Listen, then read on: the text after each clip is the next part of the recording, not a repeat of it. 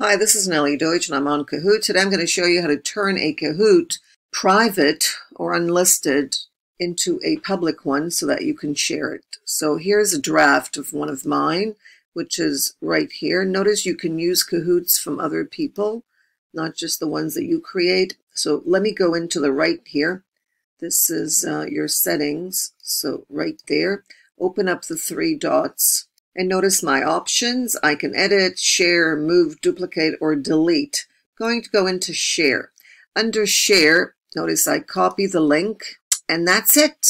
Now this one is public. Otherwise, I wouldn't be able to share it.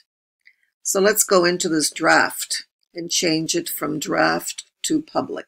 So this is the Kahoot that I created. Okay, you can see my answers.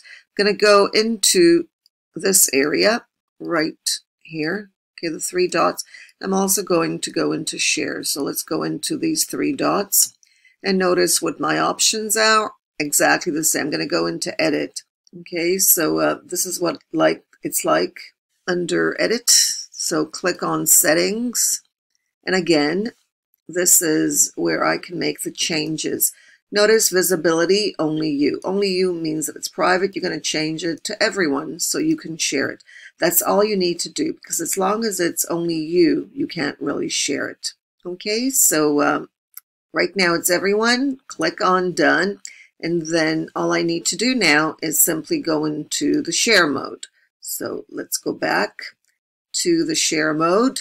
Here we go. And what we want to do, of course, is share.